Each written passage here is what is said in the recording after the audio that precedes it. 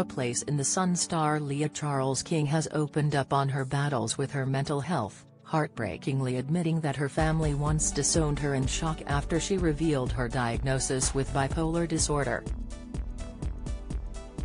She urged fans that her DMs were open for anyone experiencing struggles and that no one should battle alone. Taking to her Twitter account, Leah confessed that behind the scenes of her smiling performance on ITV, she had been ready to end her life. "Suicide doesn't always look suicidal," she warned in a post to more than 4,000 followers. Attaching a video clip of herself in a bright yellow dress the color of sunshine, and seemingly with an attitude to match, she confessed that internally she was feeling the opposite, desperately unhappy. In 2018 hosting a show airing on ITV, pre-coming out bipolar, she explained, "I was suicidal and decided this was my last shift. I had plans. That night a friend talked me down from a tall building, sick." She added the hashtags at the com zone on #ThisMorningPowerful #UnitedAgainstSuicide, sick, at bipolar runner instantly agreed with her warning that suicide is far from easy to spot.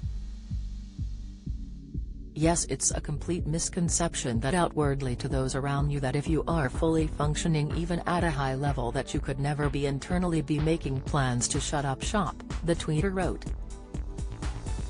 Leah replied, "This is sad but so true," before adding, "Glad you're seeing better days." She added some stats in a further post, explaining that 125 people are said to take their own lives each week in the UK, many with untreated bipolar disorder. The A Place in the Sun presenter, who lives with bipolar herself, voiced that it can take up to 9.5 years for an accurate diagnosis, meaning that some take their own lives before the cause of their suffering can be identified and treated. After one fan shared their own experience of bipolar disorder, and how the support of their family had helped, Leah shared a personal reply. "I'm so glad you have the support of your family because it makes a massive difference," she stated. "In the beginning my family disowned me because of bipolar. They just didn't understand, but now our relationship is the best it's ever been and I couldn't cope without them." Leah stated that someone with bipolar disorder carries a 20 times greater risk of suicide for a sufferer than someone who does not have the condition. It can cause extreme highs, manic episodes, and then extreme lows, during which those with the condition can dive into deep depression, with each extreme mood swing often lasting a period of several weeks.